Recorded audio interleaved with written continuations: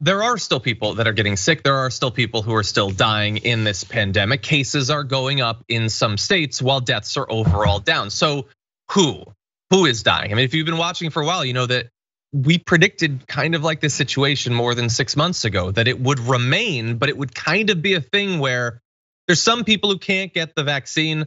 There's some people who might not have had access to it yet, maybe in the US, but it's mostly people sort of opting into this, unfortunately, and the numbers are starting to bear that out. I wanna show you a bit of video of Dr. Anthony Fauci talking about the efficacy of the vaccine and how it's influencing who gets it and who doesn't. Look at the number of deaths. About 99.2% of them are unvaccinated. About 0.8% are vaccinated. No vaccine is perfect, but when you talk about the avoidability of hospitalization and deaths, Chuck, it's really sad and tragic that most all of these are avoidable and preventable.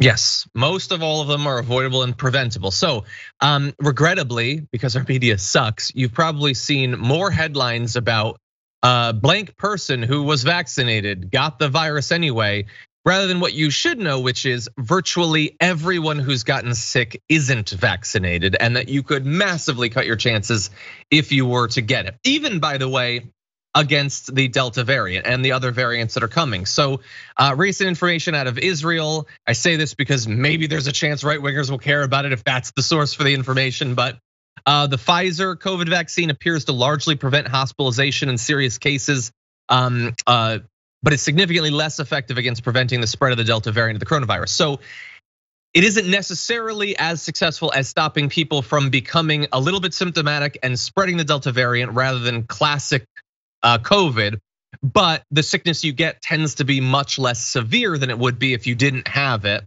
And there's another study from researchers at the Hebrew University and Hadassah University Medical Center said that the Pfizer vaccine is 60 to 80% effective against infection from the Delta strain, which is obviously lower.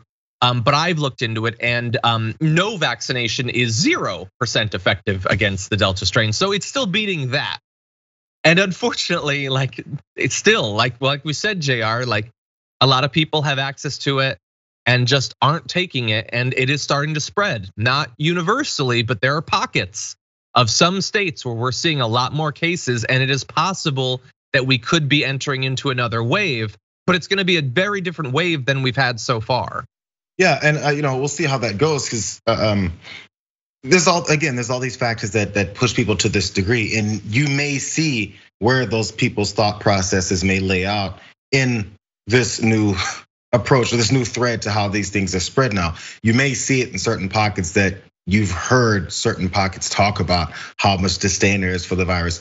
I mean, when it comes to science and math and numbers, they kind of don't change just because we want them to. They'll change based off of actions and results. That's how facts and figures work. There's a cause and then there's an effect. It's this whole thing about science I heard.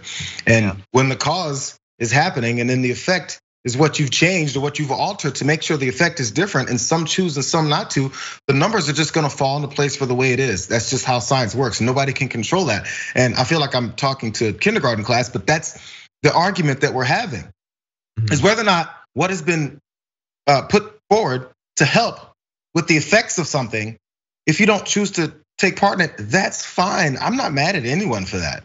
I feel like a lot of the anger comes from people who are mad for people who have taken those precautions. Hey, if you think they're gonna all die and grow, a new leg out of their neck, laugh at them when the leg starts growing out of their neck. Just sit back and wait then. I don't get the anger over it. Now, there's also the anger from the other side. I don't want to negate it completely, from like a lot of left folks, or even I don't want to call it left or progressives, just people who've decided to accept the science that maybe are angry at other folks because they do affect their communities. But that's beginning to lessen now. It's going to affect the communities that have either not had that access to it, which sadly would be the case, or ones who've just chosen not to. We're going to see it as it comes, and all we can do now is just watch. Yeah.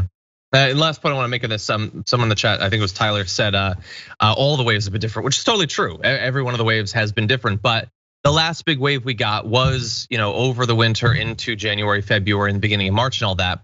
And that was before the vast majority of people had access to the vaccine. This is the first one that we're gonna have where effectively, if you wanted it, you could have had it. For the most part, not for everyone, but for the vast majority.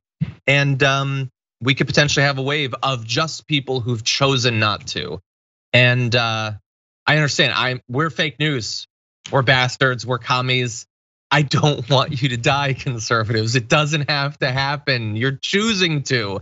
And I have tried for 1.5 years to get through to you. And I just can't, because unfortunately you've chosen to go with other people.